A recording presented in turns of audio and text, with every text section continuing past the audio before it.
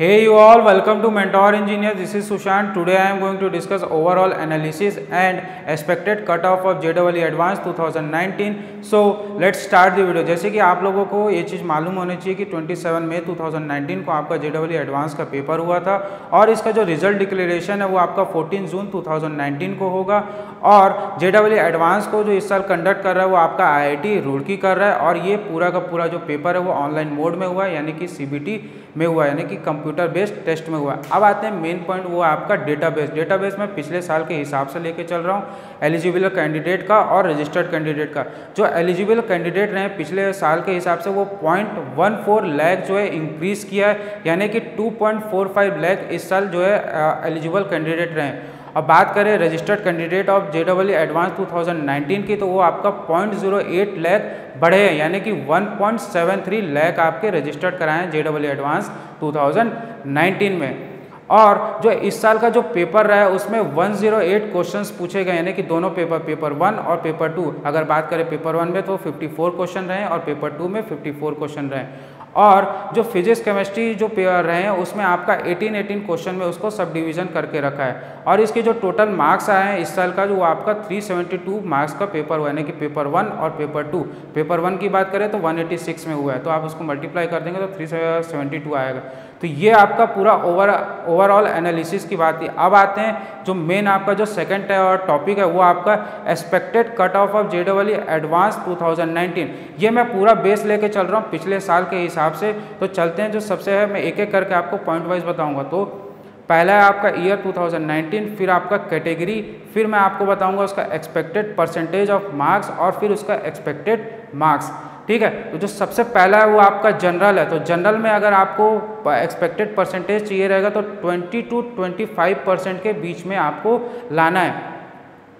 अगर इसकी बात करें मार्क्स की, तो मार्क्स आपको 85 to 100 के बीच में लाएंगे तब आप इसको एलिजिबल करेंगे JEE एडवांस को।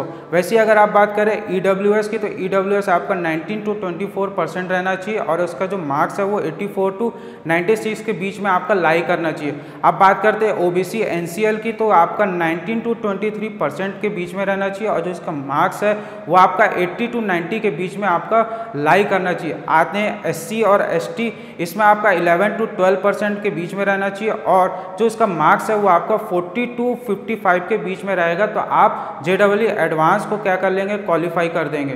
तो ये आपका एक्सपेक्टेड परसेंटेज मार्क्स था और एक्सपेक्टेड मार्क्स था किसकी, कैटेगरीज की।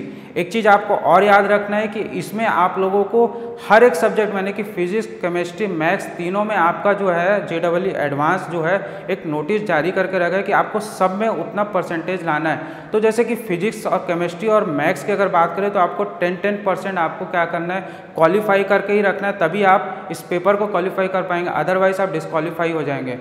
तो कैसे, जैसे आप बात करें अगर जनरल की, तो जनरल में आपका 10% रहना चाहिए, EWS में आपका 9% रहना चाहिए, OBC में आपका 9% रहना चाहिए, SC और ST में आपका 5% रहना चाहिए। मैं एक एग्जांपल के तौर पे आपको समझा देता हूँ कि मान लीजिए अगर आपने फिजिक्स में 20% लाया और केमिस्ट्री में आपने 35% लाया और मैथ्स में आपने 5% लाया, तो आप ये बोलेंगे कि मैं क्वालिफाई हूँ कि नहीं हूँ। नहीं भाई, आप बिल्कुल डिस्क्वालीफाई हो जाएंगे। मैं बात कर रहा हूँ जनरल कैटेगरी की, क्योंकि आपका जो मैथ्स है उसमें आपने 5% लाया है, उसमें आपको मिनिमम 10% लाना ही था। अगर आप 10% नहीं लाएंगे तो आप हर पेपर में अगर 10% अगर नहीं लाए हैं तो आप डिस्क्वालीफाई हो जाएंगे। तो मैं एक एक करके आपको परसेंटेज बता देता हूँ। तो जनरल का आपका 10% रहना चाहिए, EWS का आपका 9% रहना चाहिए, OBC और NCL का आपका 9% रहना चाहिए, SC और ST का आपका 5% है।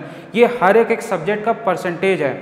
तो इतना ही था वीडियो में। अगर आपको लगता है इसके अलावा भी आपको किसी भी प्रकार का कोई भी डाउट होगा कि आपका एक्सपेक्टेड कट ऑफ कैसे गया, क्या मार्क्स कितना लाना है, उसके लिए आप मेरे को कमेंट करिएगा, मैं उसका आपको जल्द से जल्द रिप्लाई दे दूंगा। तो वीडियो में इतना ही था। अगर आपको वीडियो पसंद आया होगा तो वीडियो को लाइक करिएगा, मेरे चैनल को सब्सक्राइब करिएगा। तब तक के लिए थैंक यू।